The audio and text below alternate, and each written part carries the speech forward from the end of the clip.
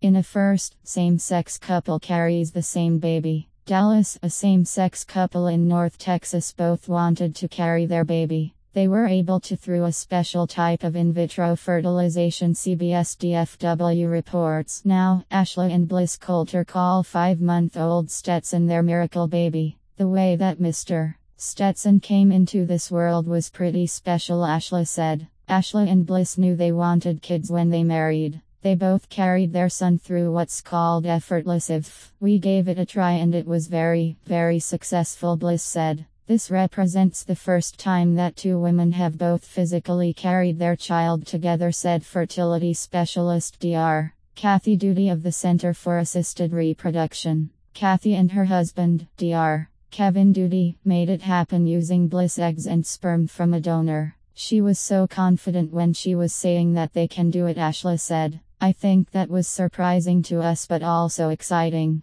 Through effortless IVF, instead of placing the sperm and eggs into incubators, they go into an InvaSale. The device is then placed in the body for 5 days where the egg fertilizes and early embryo development begins. In the Coulter's case, after 5 days Bliss had the InvaSale removed. The embryos were frozen and then one was transferred to Ashley. She carried their baby to term. This is a revolutionary type of IVF, Kevin said. It's more accessible, it's more affordable, and it's truly more natural. He said it's received mixed feelings from the medical community. I think many have been excited about the thought, but Kevin is correct. Doctors in general, we don't like change, so I think that their ability to share their story is phenomenal, Kathy said. Ashley and Bliss said they feel blessed to be able to share the experience together, and more children are in their future. You know, your whole life changes obviously with anybody when they have a baby, so leaning on your partner I think is really, really important, and I definitely think it brought us closer together, Ashley said. Even though the Coulters were the Doodys' first same-sex couple to go through effortless IVF, they've performed the process for around 200 heterosexual couples. They said the process typically costs about half as much as traditional IVF. Based on the materials of the site,